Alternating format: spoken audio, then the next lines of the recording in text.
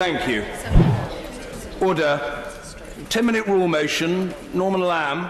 Thank you, Mr. Speaker. I beg to move that leave be given to bring in a bill to legalise the possession and consumption of cannabis, to provide for the regulation of the production, distribution and sale of cannabis and for connected purposes. Over the last few weeks, 3 of my constituents have individually come to see me to discuss cannabis. All 3 suffer acute, continuing pain. One has fibromyalgia, osteoarthritis and IBS. He has been prescribed fentanyl, which we know is highly addictive and potentially fatal. He stopped taking it out of fear of the consequences, yet cannabis offers him essential pain relief. But he has no option but to buy it illegally. He knows at any time that he could face arrest and prosecution. Following the government's reforms allowing for the prescribing of cannabis-based products for medicinal use, he went to see his GP to get a prescription. He was told that they, the GPs, were all under instructions not to refer patients to the pain clinic because there is no evidence of therapeutic value. Yet something as dangerous as fentanyl remains available. Another constituent who is rapidly advancing Parkinson's disease also uses cannabis. It's the only thing that helps him. He has also been told by his GP that he can't be referred to a specialist for cannabis to be prescribed. So we leave this man, who is acutely unwell, having to break the law in order to get relief from pain. This is surely cruel and inhuman. The third man, in his 50s, finds that cannabis is the only thing that offers him respite from pain following an injury to his leg. He has a lifelong allergy to codeine. Other painkillers have caused serious problems with his kidneys, but cannabis works for him. Fearing the risks of buying from a street dealer, he bought some over the internet. He then faced a police raid.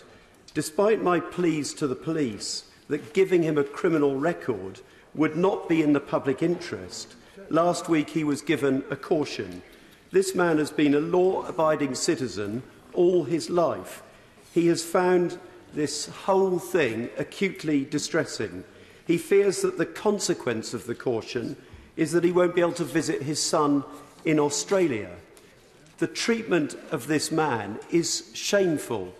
What is the point of doing this to him? What is the possible public interest? Across the country, people like this are left with no option but to break the law.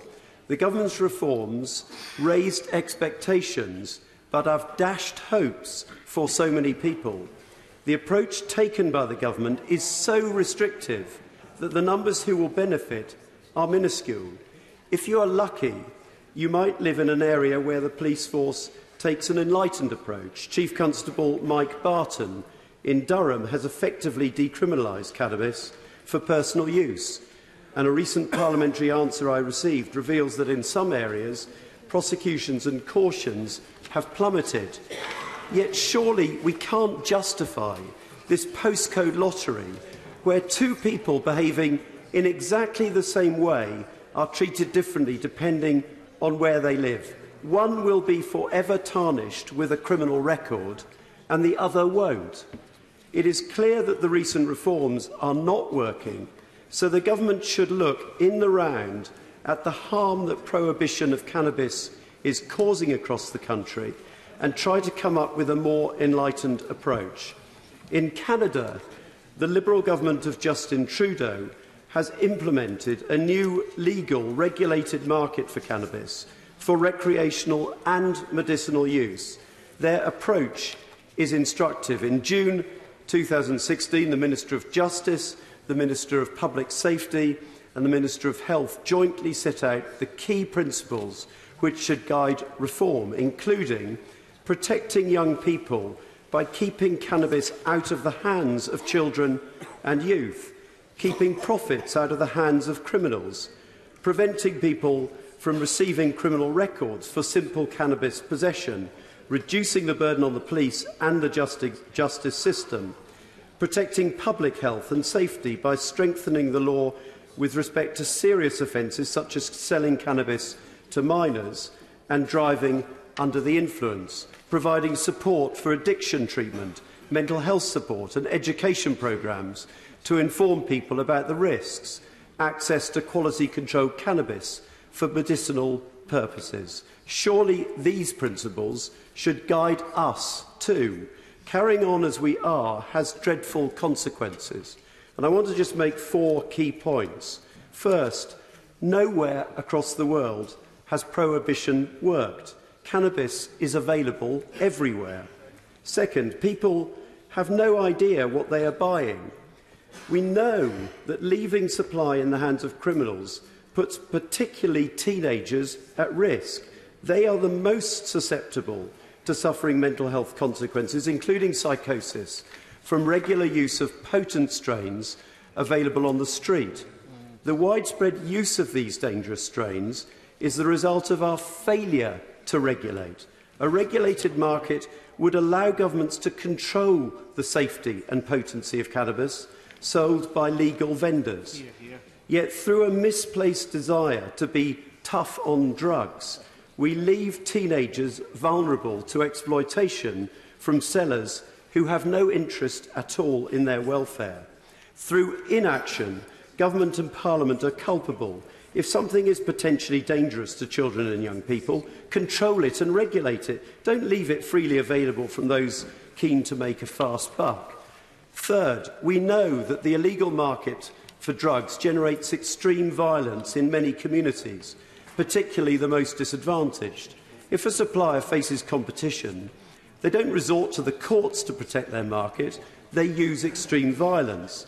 Thousands of people have lost their lives as a result of illegal trade in drugs in countries like Mexico, but on the streets of our poorest communities, violence is meted out regularly.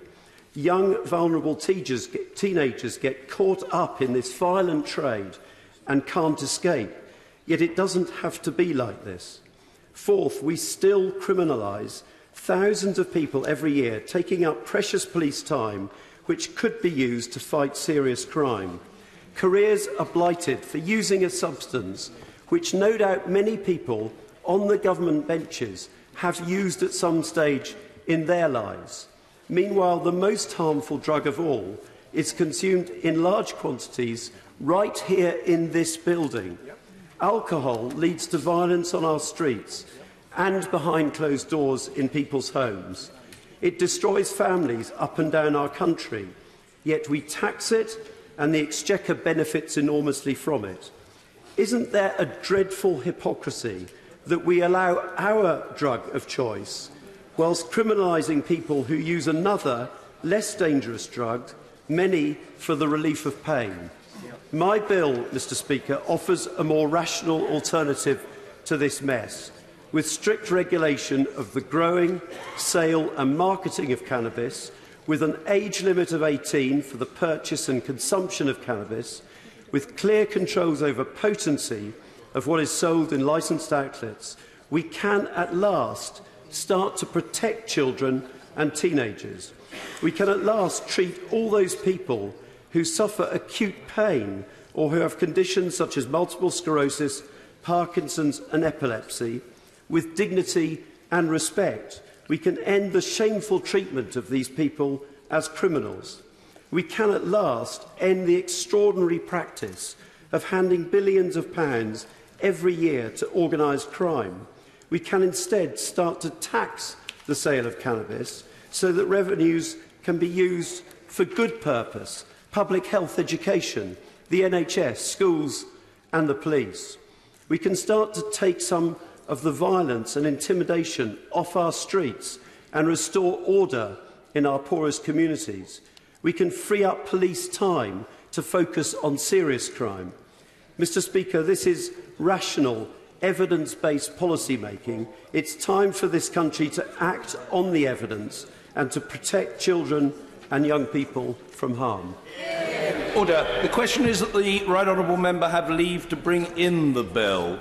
Mr. Steve Double. Thank you very much, Mr. Speaker. And I first of all want to pay respect to the right honourable member for North Norfolk for introducing this bill. I know that he has a long record of campaigning on this issue, and whilst I strongly disagree with him, I do respect his desire that something be done to address this very important issue, because I'm sure, Mr. Speaker, we can all agree that something does need to be done about the current situation with cannabis use in its current form that is wrong and unsustainable and doing a great deal of damage to our society. But I do not believe that liberalising it in the way that has just been proposed and decriminalising it will be the answer. Part of my view is largely informed by experience that I have had personally of seeking to help and support people who have been regular users of cannabis, and I've seen very close up and first hand the lives that it wrecks, the impact on mental health that it has, and the costs that it not only has to the individuals, but to their families, to their communities, and to wider society. And I have to say to the right honourable gentleman, I was slightly confused in the line that he was taking, because he seemed to be confusing medical use for cannabis with recreational use. And I think the government should take great credit for the progress that has been made recently in allowing the use of cannabis products for medical use, and that is absolutely right, and I believe has a great deal of support across the country. And I would agree with the argument that more should be done to ensure that cannabis for medical use gets to the people who really need it. And I would agree with the point that more needs to be done to get medical professionals on board and for them to adjust to the new regime. But let's remember, these new measures were only introduced just a few weeks ago on the 1st of November, and I think we need to give more time to allow these changes to come into effect before we take a huge leap of faith towards decriminalising cannabis altogether. My concern is that by liberalising cannabis use, we will be sending precisely the wrong message to our young people. We will be giving them the message that somehow cannabis is safe and okay to use. And I believe we need to make very clear that cannabis is a dangerous drug and there is no safe use in an uncontrolled way, in an unregulated way, for cannabis to be consumed. We are clearly in the midst of a war on drugs.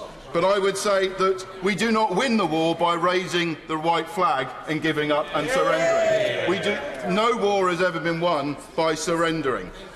It's been well established the impact of regular cannabis use on mental health.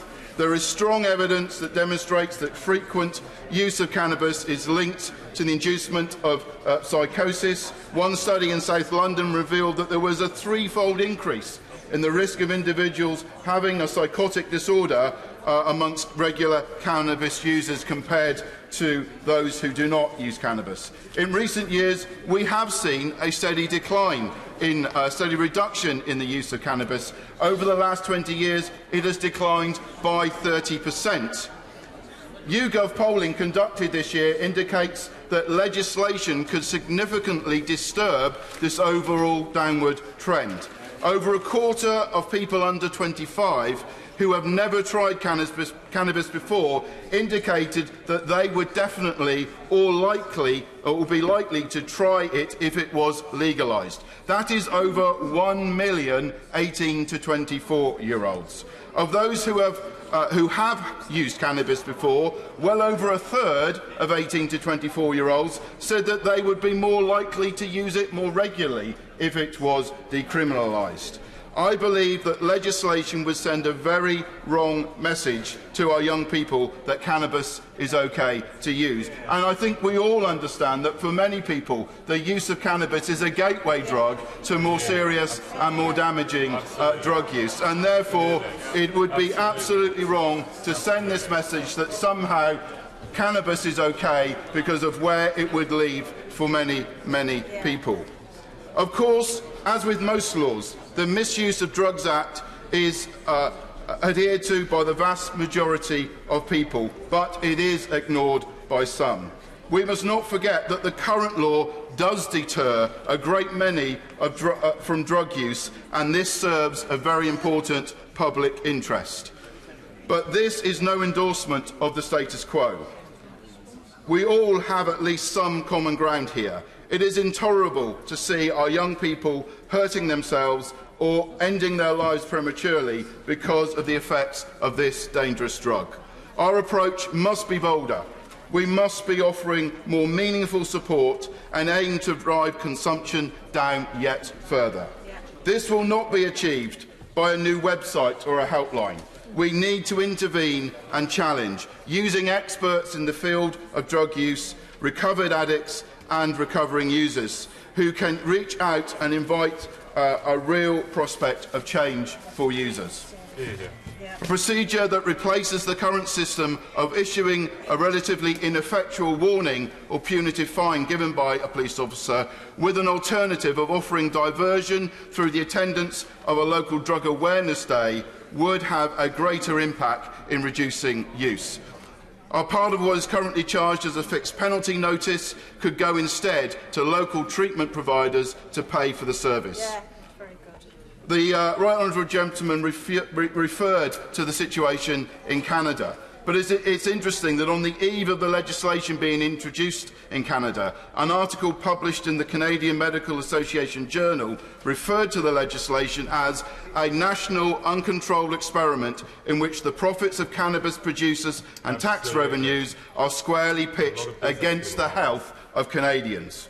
Yes, we can learn from experiments taking place elsewhere, but we don't need to risk the lives of some of our most vulnerable residents to do that. This is one of the many substances that plagues our communities and rob both young and old, and predominantly the most disadvantaged, of a full life.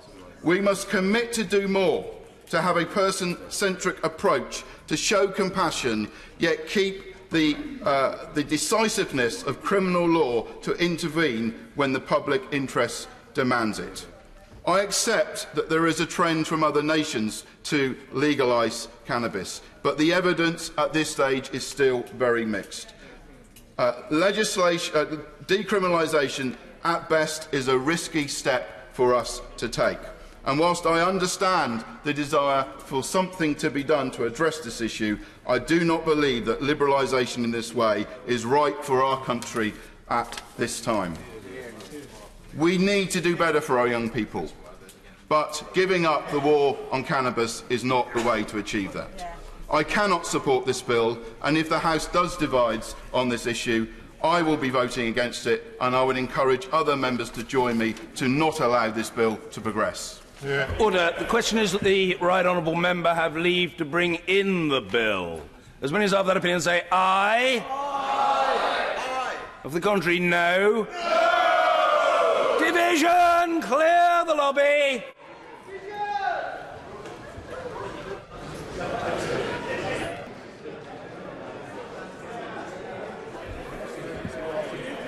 Order.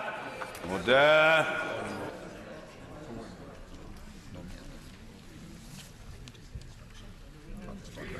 The ayes to the right, 52. The noes to the left, 66.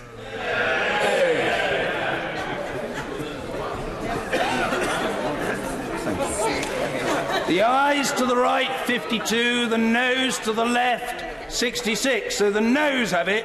The noes have it. Unlocked.